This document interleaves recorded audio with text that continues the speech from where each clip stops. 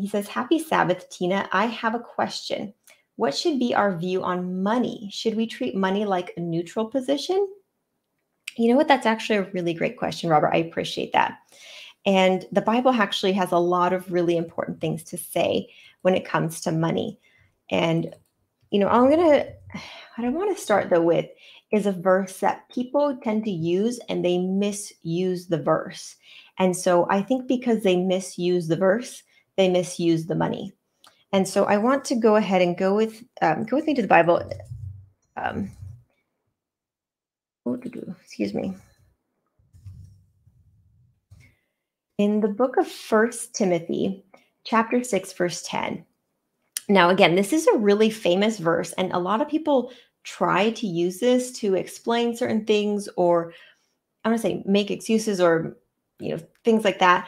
And I think it's so sad because I think a lot of people, you know, misunderstand it as Christians, and so because of it, they don't understand money and its purpose, and they think of money as something evil when money in itself is not something evil. So again, First Timothy chapter 6 and verse 10 says, "For the love of money is the root of all evil, which while some coveted after, they have erred from the faith and pierced themselves through with many sorrows." Now, it's very important to understand all of the verse as we're reading through it. A lot of people say money. They leave out the first three words in that verse. They just say, or the first four.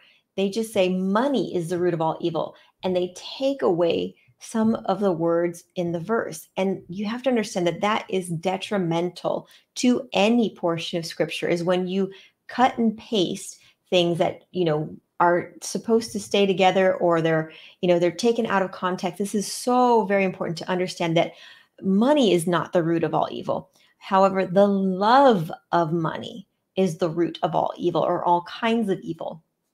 And because so many people covet after, and I think that's where you have to read all of the verse as well to understand, like, what does it mean, the love of money? It says, well, some coveted. What does it mean to covet? We know from the 10th commandment, it is a sin to covet. It's where you are desiring something that is not yours. It's something that, belongs to somebody else, and you're selfishly, seeking to take from other people what is rightfully theirs. And you're discontented with your portion in life. You're discontented with what you have. Now, that doesn't mean you shouldn't strive for better things or work hard. No, not at all. The Bible is very clear that you should strive to do your best and to make the most out of your opportunities. However, you should never in your heart have a desire for selfish things. You should never have a desire to basically take from others what is theirs, but rather seek God and see what God has for you, and work hard in your life to do whatever, what God is calling you to do, to be successful in an ethical and a loving, kind, healthy way. So again, the love of money is what is the root of all evil, not money itself. And so I really appreciate that you're saying, should we treat money like a neutral position? And I would say yes. I actually went to a Christian financial seminar many years ago, and I can't help but repeat what this speaker said, because it was so profound to me when I heard it. And he was saying how money is amoral. Like, there's things that are moral, like things that pertain to morality. And he's like, but money in and of itself, he's like, the love of money, yes, that's a moral issue. That's where are you jealous? Are you willing to hurt people to get it? That's a morality issue. However, money itself is amoral. Money is not moral. It's just like a brick. And he was describing how if you have a brick, you can use that brick to do harmful things. You can use that brick to smash a window. There's many hurtful things you can do with a brick. However, if you put it in the hands of, God, or, a godly person, they can then use that brick to build a school. They can use that brick to build a house or a church or something positive, right? So I feel like that's also really the attitude we have to take when it comes to money as well. Because if we're thinking, oh no, money is bad, we need to get rid of it, and we're, God's people are depleted of funds, that's not a good situation. And we see so many people in the Bible, like Nicodemus, who actually funded the gospel in the early church because they took the money that God had given them and they used it appropriately to the furthering of the gospel. Now, there are so many, ministries out there that have actually gone to the other extreme, which is also totally unbiblical and unhealthy as well, which is, God just wants to, this prosperity gospel where, all they talk about, in the Bible is money. And that's also a really unhealthy route to go down. Because, again, the focus should not be on money. The focus should be on God and allowing God to appropriate your money wisely. Now, just really quick, one more verse I'm going to share, and then I see another question. So just want to share something really important that Jesus shared, where Jesus is talking about who is your master? Who do you serve?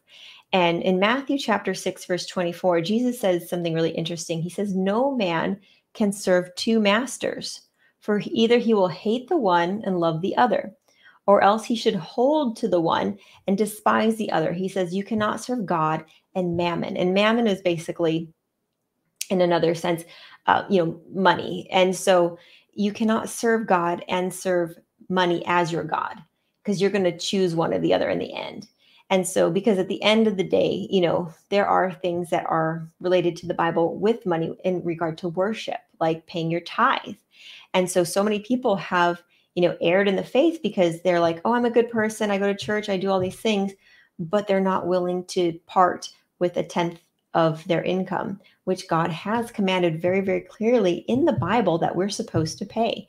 And, as far as, where that goes, what is, the Bible says, can a man rob God? He says, how have you robbed me? In tithes and in offerings. And so, again, that's Malachi chapter 3, verse 8. He says, will a man rob God? If you have robbed me in tithes and offerings. And then in verse 9, it says, talking about being cursed. And he says, in verse 10, bring ye all the tithes into the storehouse, that there may be meat in my house, and prove me now herewith, says the Lord, if I will not open to you the windows of heaven and pour you out a blessing, that there shall not be room enough to receive it. So God, along with that, command to give tithe, also promises a blessing.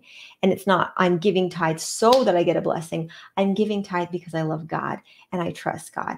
And I trust that he's going to provide and give me the blessing he knows is best for my life. And it's just kind of a beautiful thing because it really puts the relationship between you and God in this area of finances. Just like you need to put God first in every area of your life, whether it be relationships, your education, your work, whatever it is, God should be first and foremost in that part of your life.